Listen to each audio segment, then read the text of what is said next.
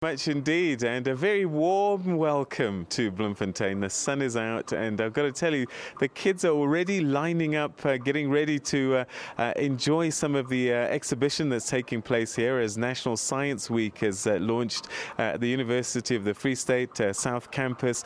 And these kids, I guess a lot of them, their minds are just going to be opened up to a whole new world of inquiry. The models and exhibitions will show them various aspects of science and technology, and that's what's happening here. And to talk us through some of the things that are happening in National Science Week across the country is the Deputy Minister of Science and Technology, Ms. Zanele kaMagwaza-Msibi. Thank you very much for joining us, and welcome to the program. Thank you very much, Peter, and thank you very much for having me here. Good morning to all your viewers at home, and I'm very happy to be here. I'm excited. It is a sunny day. I'm happy that you're here also, and I'm also excited that so many young people have come to open their minds, to see what science, technology, and innovation can do for them to change their lives for the better, their lives and the lives of all the citizens of this country, because most of the time, people at home say they don't know what science and technology innovation can do.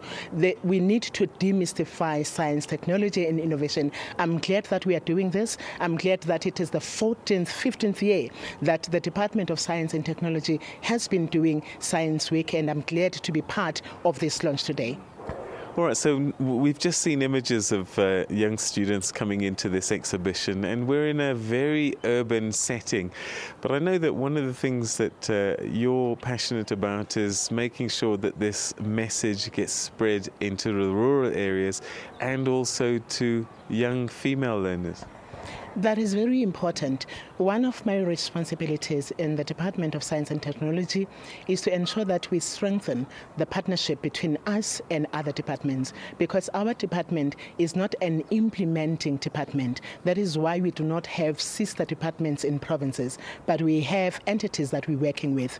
Therefore, our role is to come up with new solutions, to come up with new innovations, implement them, have pilots, so that when we see that it is actually working, other line functioning departments will take it then and roll it out. I am glad that we are here today, and I've seen so many young people, and I've seen a beautiful young engineer who is here, and this is why we are ensuring that we are here and we have science centers throughout the country, so that we make science accessible to the people on the ground, so that they begin to appreciate and then take interest into doing science and technology, more especially black women, because they are very scarce in this department. I think it is our function, and I'm glad that we have set millions of rand. I think it's about 490 million rands that we have set aside to ensure that we give out bursaries, because our role is to ensure that we produce more women researchers, we produce more women scientists, and we cannot do that unless we reach out and attract them to come and participate, so that we'll be able to create a knowledge-based community. How can we reach those in the rural communities particularly? Because I reckon there's young people walking around with high IQs that perhaps won't get fully tapped into.